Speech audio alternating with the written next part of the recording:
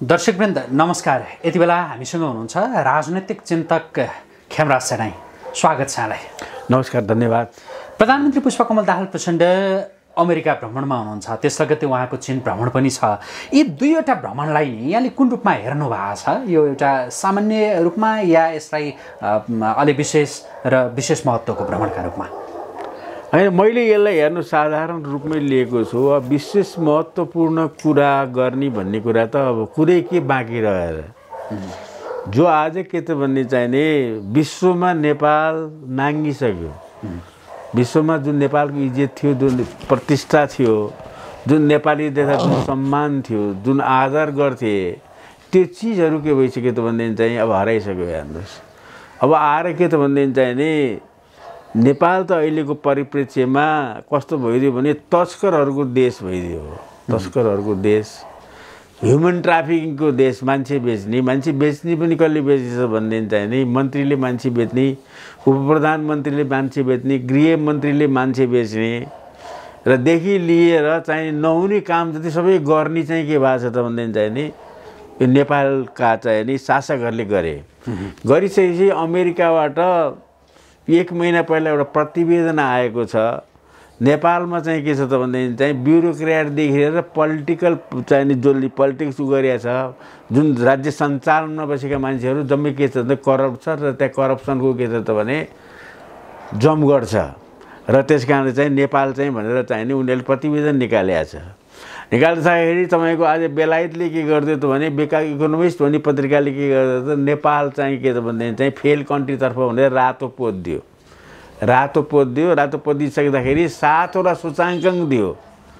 सूचाङ्क दिइसक्दाखेरि चाहिँ के त भने त्यो 7वटा सूचाङ्क गर्दाखेरि यदि विद्यार्थीले जाँच दिने हो भने फुल मार्क के त भने नेपालले पाउँदो रहेछ। हेर्नुहोस्, त्यो अवस्थामा उहाँको भ्रमण छ र त्यस कारणले चाहिँ नि एक त उहाँको राष्ट्रपतिको जुन अहिले आयो, उहाँ मैलको सोहोर लाएर पठा प्रधानमन्त्री, उहाँ ओर्लिँदाखेरि सुटमा ओर्लिनु भएछ होइन। र त्यस कारण जो मान्छेलाई राष्ट्रपतिको गौरवै छैन, राष्ट्रियता के हो, मेरो चाहिँ पहिचान के हो, मेरो देश के हो, मेरो नेसनल ड्रेस के हो भन्ने कुरा उहाँलाई केही पनि थाहा छैन। हेर्नु, र त्यस कारणले उहाँ के त भने अब त्यो सुटै लगाइसक्दाखेरि न अङ्ग्रेजी आउँछ भन्ने ठान्नु भएको छ कि होइन, सुटमा विशेष पहिचान हुन्छ भन्ने ठान्नु भएको छ कि। र त्यस कारणले चाहिँ गोवामा चाहिँ नि उसले चाहिँ बारेनले चाहिँ 81 शेरबहादुरलाई देख्दाखेरि नेपाली टोपी र मैलको सुरुवाल लागेको देख्दाखेरि चाहिँ एकदम बारेनले यो नेपाली भनिहालेछ परैबाट नि। भूतपूर्व प्रधानमन्त्री पनि थाहा छैन, तर आई नो यो नेपाली, आई हेभ सिन यो ड्रेस भनेर नि। त्यो ड्रेस भने एउटा पहिचान हो। हेर्नुहोस्, देशको गौरव हो त्यो गौरव हो र त्यो देशका प्रधानमन्त्रीले लाउँदाखेरि त्यसको गौरव बढ्छ। र त नेसनल ड्रेस आज भुटानको हेर्नुहोस् त, भुटानको ड्रेस हेर्दा त हाँसो उठ्दो छ नि त, तर उनीहरू कहीँ पनि नेसनल ड्रेस लाएर हिँड्छ। हेर्नुहोस्, अफ्रिकन कन्ट्रीहरू कतिपय चाहिँ नि हामीले हेर्दाखेरि हाँसो उठ्दा ड्रेसहरू छन् त। त्यो ड्रेसहरू के त भने जो मान्छेलाई आफ्नो नेसनल ड्रेसप्रति के छैन त विश्वास छैन, जो मान्छेलाई आफ्नो नेसनल ड्रेसप्रति विश्वास छैन। अब कहीँ गएर उहाँ इन्डियामा गएर के गरिदिनु भयो त, पहेँलो धुती लगाइदिनु भयो, जनै फेरिदिनु भयो र त्यस कारणले उहाँ बेला परिप्रेक्ष्य अनुसार जे पनि गर्न सक्नुहुन्छ र त्यो अवस्थामा उहाँ पुग्नु भएको छ। तर के छ, हात लगाएर सुन्ने छ, हेर्नुहोस् केही पनि छैन। के छ, अब मैले के गरेँ भन्ने जानुभयो र अब त्यो सम्बोधन गर्दाखेरि के गर्नुहुन्छ उहाँ। र त्यस कारणले चाहिँ मलाई जहाँसम्म लागेको छ कि यो स्पेसल भ्रमण भन्ने मलाई के त हुँदा उहाँको लागि स्पेसल होला, खोइ खास नेपालीको लागि त केही लिएर आउनुहुन्छ भन्ने चाहिँ त यसमा त विश्वास नगर्दा हुन्छ। यो पोसाकलाई चाहिँ राष्ट्रियतासँग जोडेर हेर्ने कस्तो मानसिकता हो भनेर यहाँ सामाजिक सञ्जालमा केही कमेन्ट गरेर, जस्तो हामीले केही विश्लेषकहरूसँग यही विषयमा केन्द्रित रहेर पनि कुराकानी गरेका थियौँ। उहाँहरूले चाहिँ कस्ता पत्रकार हुन्, कस्ता विश्लेषक हुन् होइन, दौरा सुरुवाल लगाउँदाखेरि चाहिँ धुन्दाने राष्ट्रवादी हुने अनि नलगाउँदाखेरि चाहिँ धुन्दाने अराष्ट्रवादी हुने भन्ने हुन्छ भनेर यहाँ लेखिरहनु भएको छ। त्यो जर्नलिस्ट आउटलुक हो। जसले के त भने चाहिने प्रचण्ड मार्फत जसले प्रत्यक्ष मात्रामा फाइदा उठाएको छ त्यसले मात्रै भन्ने हो।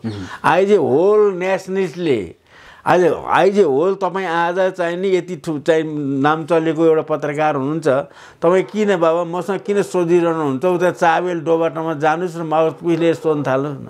के हो नेसनल ड्रेस भने, किन बनाइन्छ नेसनल ड्रेस, किन नेसनल फ्ल्याग, किन राष्ट्रिय जनावर, किन राष्ट्रिय पन्छी, के त त्यो जम्मै देशका गौरवका कुराहरू हुन् भन्नुभयो होइन कि त्यो गौरव हो। त्यसले के त भनेदेखि चाहिँ नि सुट लाउँदा इज्जत जाने आउने, आफ्नो मैलपोस आफ्नो ड्रेसप्रति उहाँलाई विश्वास छैन भनिसकेपछि उहाँको देशप्रति चाहिँ उहाँलाई कसरी चाहिँ अब के गर्नुहुन्छ देशमा भन्ने कुरा चाहिँ यथा सोच्ने कुरा आयो नि। उहाँले त्यो लाउँदा के न बेइज्जत हुन्थ्यो कि त म नेपाली हो भन्ने बेइज्जत हुने भयो भनिसकेपछि अब यस्ता कुराहरू गरेर भन्नुभयो भने कि सामाजिक सञ्जालमा कसले के लेख्छ हेर्नु। र त्यस कारण लक्ष्मीप्रसाद देवकोटाले भनेको छ कि तपाईँको जतिसुकै भए पनि अनुभवको ज्ञान ठुलो हो।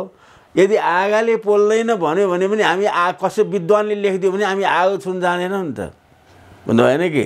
त्यस कारण विभिन्न विचारहरू छन्। अब धर्म यहाँ चाहिँ धर्मको सत्यानाश भइरहेको छ, गोरु काटिएको छ, गाई काटिएका छन् भन्नु भएन कि। यी चिजहरू अब भद्रगोल सुरु भएको छ। भद्रगोल सुरु हुँदाखेरि चाहिँ अब जो देशको प्रधानमन्त्री हो ऊ मान्छे के त भनेदेखि चाहिँ नि आफ्नो नेसनल ड्रेसप्रति उहाँलाई आस्था छैन, नेसनालिटीप्रति आस्था छैन। त्यो मान्छेले के गर्छ भनेर चाहिँ के चाहिँ अब आशा गर्ने भन्नुहोस् त कुरा नि। जसको नेसनल ड्रेस हुन्छ हेर्नु, जस्तो आज गाई काटिएको छ होइन, गोरु काटिएको छ, अब आएर के त जसको नि हुन्छ लौ त गएर चाहिँ के त भनेदेखि चाहिँ नि अस्ट्रेलियामा गएर कङ्गारू काटोस् त के हुँदो रहेछ, ती अमेरिकामा गएर चिल मारोस् त के हुँदो रहेछ। चिलले के हेर्दा राष्ट्रियता देखाउँदैन, राष्ट्रिय जनावर देखाउँदैन भन्ने, इन्डियामा गएर सिंह मारोस् त के हुँदो रहेछ। त्यहाँदेखि यी सबै देशका पहिचानहरू हुन् भन्नु भएन कि। यो पहिचानै गुमिसकेपछि पहिचान गुमा मान्छेले कहाँ के गर्छ भन्ने कुरा अब यसमा के डिस्कस गर्ने के भन्ने हेर्नु छ उनीहरूले, त्यो सबै नाङ्गो भइसकेको छ। जस्तो यो पहिचानको कुरा गरिरहँदा नि जस्तो प्रदेशहरूको नाम जातको एउटा पहिचानका आधारमा राख्नुपर्छ होइन, पहिचानका आधारमा भनेर उहाँहरूले भनिराखेको हो, विशेष गरी माओवादी केन्द्रका नेताहरूले होइन। तर तपाईँले जो पहिचानको कुरा गर्नुभयो नि, पोसाक जसको राष्ट्रिय पहिचान या यहाँको पंक्षी या जनावर जो राष्ट्रिय पहिचान, त्यताहरूप्रति चाहिँ उहाँहरूको मोह नदेखिएको र पहिचानलाई चाहिँ यो यतातिर चाहिँ किन नजोडेर? बाबा उहाँहरूले त झन्ना फेर्छु भनेर हेर्नुभयो, नेपाली झन्नै फेर्छु भन्नुभयो उहाँले। चाहिँ नि मैलपो सुराला राजा महाराजा लाउने सामन्त ड्रेस भन्नुभयो उहाँले। भन्दा त के भन्नुभयो के भयो, राजा महाराजा लाउने सामन्ती ड्रेस म लाउनु भनेछ। र त्यसपछि ओलीले के त भनेदेखि चाहिँ तर्सायो, अब तिमी यदि प्रधानमन्त्री खाने हो भने मैले पो सुरुवाल लगाऊ भनेर नि मैले पो सुरुवाल लगाएर आइदिनु भयो उहाँलाई। र त्यस कारण उहाँ के छ भने कतिखेर के मन लाग्छ हेर्नुहोस्, नेसनल चाहिँ नि राष्ट्रिय पहिचान भन्ने कुरा सबैभन्दा ठुलो कुरा हो भन्नु भएन कि। राष्ट्रिय पहिचान भन्ने कुरा सबैभन्दा ठुलो कुरा हो। एकपटक म साधारण तपाईँलाई कुरा गर्छु, म अमेरिकामा थिएँ, तारानाथ राणा भाट अमेरिकामा हामीसँगै थियौँ, मकानै हुनुहुन्थ्यो उहाँ। र त्यस कारण मेरो नातिले के गर्छ उसको स्कुलमा के गर्छ इन्भाइट गर्यो है। इन्भाइट गरिसकेपछि उसको के फङ्सन छ मेरो स्कुलमा आइदिनु पऱ्यो उहाँ। अनि स्कुलमा के त हुन्छ भनेर उहाँ जानुभयो, नेसनल ड्रेस लगाएर हाम्रै नेपाली ड्रेस लगाएर जानुभँदाखेरि प्रिन्सिपल जिल परेर रिसिभ गर्न आएछ। त्यहाँको ठुलो बोर्डिङ स्कुल नाम चल्या बोर्डिङ स्कुलको प्रिन्सिपलले कत्रो मान्यो कहाँको यो हो भन्दा नेपालको भन्दाखेरि चाहिँ नि उसले नेपालको विषय सुनिया रहेछ हेर्नुहोस्। हो नेपालको ड्रेस हेर्नुहोस्। म पनि कतिपटक किसिमजीसँग मैले युरोप ट्राभल गरेको छु, अमेरिका ट्राभल गरेको छु भन्नु भएन कि। जाँदाखेरि चाहिँ ती हामीहरूको ड्रेस देख्दाखेरि चाहिँ सबैजना मान्छेहरू एकपटक के हो भने चाहिँ जर्मनमा चाहिँ कन्फरेन्स भइरहेको थियो, किसिमजीले एसियाबाट बोल्ने चान्स पाउनुभयो। बोल्ने चान्स भएर ओल्ड लिडरहरू जम्मै त्यहाँ थिए बर्लिनमा। र त्यसपछि कुरा के त किसिमजीको भाषण के हो त एउटा मार्मिक दिनुभयो उहाँले, एउटा चाहिँ मार्गदर्शन हुने खालको भाषण उहाँले दिनुभयो। दिइसक्दाखेरि चाहिँ नि त्यो के सबै क्यामेराहरू के त एकदम त्यो हामीहरूलाई मैले पो सुरुवाल लगाएको थिएँ, उहाँले एकदम त्यो क्यामेराहरू सबै हामीहरू अघिल्तिर के त आउने। र एउटाले त के पनि भन्यो भने आएर तिमीहरू कहाँबाट हो भने म हामी त मेरो देश फलान ठाउँको हो भनेपछि तेरो ड्रेस त एकदमै चाहिँ नि सुन्दर र राम्रो लाग्यो, ट्रिमेन्ड ड्रेस चाहिँ म्या स्न्याप यु भनेर फोटो खिचेको छ कि।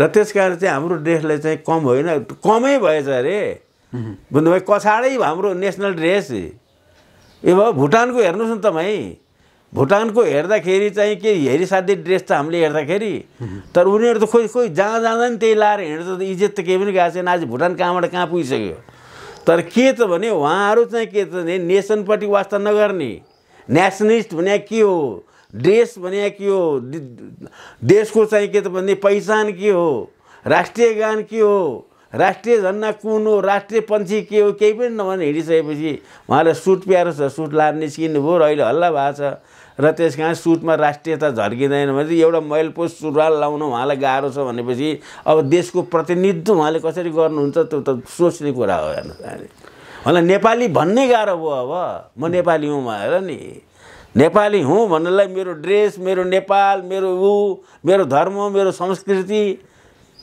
पहिचान हुन्छ हेर्नुहोस् अब त्यो पहिचानै गुमाइसकेका मान्छेसँग के कुरा गर्ने अब चाइनाको भ्रमणको कुरा गर्नुहुन्छ उहाँको सायद चाइना भ्रमण चाहिँ सुखद हुँदैन हेर्नु किन हुँदैन भनेदेखि चाहिँ उहाँले के त भने अब चाइना त रित्तो हात जानुभयो नि त उहाँ त रित्तो हात कसरी भइदियो भनेदेखि चाहिँ जस्तो एमसिसी त उहाँले पास गरिदिनु भयो यहाँ एमसिसी पास भयो एमसिसी लागु भयो नि त एमसिसी लागु भयो चाइनाको बिआरआईमा त केही पनि गरिदिएको छैन अनि अर्को वक्तव्य नेपाल गभर्मेन्टले के निकालिराखेको छ भनेदेखि चाहिँ चाइनासँग चाहिँ कुनै पनि अनुदान बाहेक अरू पैसा नलिने हैन अब भनिसकेपछि कुरा के त चाइनाले जुन एमसिसी यहाँ के त आएर चाहिने लागु भयो त्यसलाई चाइनाले सिरियस एरिया छ हेर्नुहोस् अहिले आएर चाइना अग्रेसिभली अगाडि आएछ चाइना अग्रेसिभली अगाडि आएछ अब उहाँ चाइनाले के भन्न जानुहुन्छ अब के चाहिँ गरी भन्नु जुन हाम्रो नन एलाइन भन्ने हाम्रो नन एलाइनमेन्ट भन्ने जुन हामीहरूको थियो त्यसलाई त समाप्त भयो अब कहिले गएर के गरिदिएको छ त भने रुसको विरुद्ध गएर के त भोट हालिदिएछ कहिले गएर के गरिदिएछ कहिले गरेर यो त हाम्रो त के भन्नु न राष्ट्र राष्ट्रियता केही पनि पहिचानै बाँकी रहेन हेर्नु जे मन लाग्यो त्यही गरिदिने आज आएर के त भने अब नेपालको नक्सै खायो त्यो चुच्चे नक्सै खाइदियो चिनले यो विषयमा के छैन त परराष्ट्र मन्त्रालयले मतलब छैन सदनमा त्यसको विषयमा केही पनि छलफल हुँदैन बुझ्नुभयो प्रधानमन्त्री चीन भ्रमणमा गएका बेलामा चाहिँ नि यो चुच्चे नक्साको विषय त्यहाँ उठ्ला नउठ्ला उठाउनु होला नउठाउनु होला तपाईलाई के लाग्छ त्यो उठ्दैन उठे पनि बेकार छ हेर्नुहोस् यिनीहरूले के गर्नुपर्ने पहिल्यै सूचना पठाउनु पर्ने रहेछ हेर्नुहोस् हामीहरूको यो भनेपछि यिनीहरूले त यहाँ भुलभुलैमा राखे यहाँ सदनबाट पास गरे चुच्चे नक्सा के त भने बनाउँथ्यो बनाइसकेपछि कुनै कन्ट्रीलाई छिमेकीलाई के त केही पनि सूचनै छैन त्यो कुरा आइसक्यो चाइनाबाट हेर्नुहोस् जाँदाखेरि अब गएर अहिले आएर प्रश्न गरेर के मतलब तिमीहरूले बेला नगर्ने जे कुराको नि के त बेला हुन्छ भनेको उल्टो चीनले हकार्छ झपार्छ होइन हकारलाई त डिप्लोमेटिकल्ली के त भने उहाँको यसपालिको भ्रमण चीनको चाहिँ के त सुखद हुँदैन बुझ्नु होइन कि सायद हुनसक्छ चीनको भ्रमण क्यान्सल भए सुन्दा फेरि पनि त्यति अनौठो नहोला क्यान्सल नै चाहिँ किन होइन उनीहरूलाई चित्त बुझेन भने नाइजे भनिदिन्छ के हो किन क्यान्सल के र तपाईँ हामीलाई मलाई के थाहा छ तपाईँले के थाहा छ भनेर बुझ्नुहुँदैन कि जो अमेरिकाबाट उसले जान खोज्नु भएको छ र त्यस कारण मिस्टर सीले भेट्छ भन्ने के छ र नभए त एसियन गेमको उद्घाटन छ त्यो एसियन गेम हेर्न गयो भनेर उहाँले भनिदिनुहुन्छ र त्यस कारण नेपालीलाई त बेवकुफ बनाउँछु उहाँहरूले बनाइसक्नु भएको छ यहाँ त के बाँकी छ र अब जस्तो चीन र अमेरिका परस्पर विरोधी शक्ति राष्ट्र जस्ता देखिन्छ हैन त्यो तपाईँलाई थाहा छ अमेरिकाको पहिलो भ्रमण हुन त यो फरक सन्दर्भमा छ संयुक्त राष्ट्र सङ्घको महासभा का सन्दर्भमा छ हैन अब जस्तो त्यो भ्रमणपछि हुने चीन भ्रमणका कारणले पनि चीन त्यति खुसी हुँदैन होला के हैन चीनले त यहाँ त एमसी चाहेको थिएन नि त बिआरआई जुन यिनीहरूले चाहिँ के त भन्दैन टाइममा सही गर्नुपर्ने सही गरेन हेर्नु अनि जवाब के थियो त भन्दैन चाहिँ हामी अनुदानले भए गरे नत्र नगर्ने भन्दै हेर्नु अब गएर के त भने यतापट्टि त्यसो भन्दै थियो भन्दै गरे एमसिसी के गर्दै पास गर्यो हैन अब यहाँको के त भन्दैन चाहिँ नि यो सस्तो डिप्लोमेसी अब अलिअलि उहाँले प्रचण्डजीले केही गर्न सकेछ कि भनेर के त भन्दैन चाहिँ अहिले विफल भएर उचाल्नु भएको छ र त्यसकारण प्रचण्डजी महाराज आफै के भन्नुहुन्छ आफै प्रधानमन्त्री हुनुहुन्छ अब इँटको जवालाई पत्थरले दिन्छु 1 लाख मान्छे सडकमा उतार्छु भन्नुहुन्छ कसको लागि उतार्ने हो संसारमा यो विश्वमा कुनै पनि सृष्टि भएको कन्ट्रीमा देशको प्रधानमन्त्रीले जुलुस निकाल्छु भने चाहिँ थाहा छैन हेर्नुहोस् यसको जवाब पत्थरले दिने रे के दिने हो, अब त चाइनालाई दिने हो कि इन्डियालाई दिने हो कि त्यो क्लियर छैन यार। भनिसकेपछि जोहान्सबर्गमा चाहिने सम्मेलन भयो त्यसमा के त भनेदेखि चाहिँ पश्चिमा देशहरूलाई माइनस गर्ने भन्ने के त त्यो चाहिँ पुटिन र चाहिने मोदी अनि मिस्टर सीको बिचमा सम्झौता भएको छ यार। हुने जाने सिलसिलामा अहिले आएर मैले सुनेअनुसार चाइनिज एम्बेसडरले जुन प्रकारको के त भनेदेखि चाहिँ नि लान्छना लाएर के गर्यो त वक्तव्य दिए त्यो कुरामा अब अझ प्रचण्डजीले त के भन्यो उहाँलाई फिर्ता पठाउने भनेर धम्की पनि दिनुभयो उहाँले हैन। गर्दाखेरि अब चाइनाले अहिले के छ भनेदेखि चाहिँ नि उनीहरूले सिरियसली युएमसीसीलाई हेरेको छ र त्यस कारणले मैले सुने जाने अनुसार के त भने चाइना पुरा अलर्ट छ र त्यस कारण चाइनिज बोर्डरमा चाहिँ हामीहरूको नेपालको बोर्डरको उतापट्टि के त भने पुरा उनीहरूको चाहिँ नि सुसज्जित मिलिट्री तैनात छ भन्ने खबर आइराखेको छ हेर्नुहोस्। भन्दाखेरि त्यो यो देश त कता युक्रेन हुनु बेच्दैन भन्नुभयो त्यो अवस्थामा गइराखेको छ। यतापट्टि द्वन्द्व हेर्नुहोस्, जातीय राज्य भनेर उल्का मचाउनाले गर्दा आज के त भने धर्मको नाममा गोरु काटेको छ, गाई काटेको छ भन्नुभयो भने त्यस कारण अहिलेको अवस्था भनेको धेरै नराम्रो क्रुसियल पिरियड हो नेपालको लागि हेर्नुहोस्। एनी मोमेन्ट जे पनि हुनसक्छ यहाँ, एनी मोमेन्ट एनी घटना यिनीहरूले ओभरकम गर्यो कि यिनीहरूको बाटो केही पनि छैन। यिनीहरूलाई कानुन नलाग्ने भइसक्यो हेर्नुहोस्, कानुन लाग्दैन यिनीहरूलाई।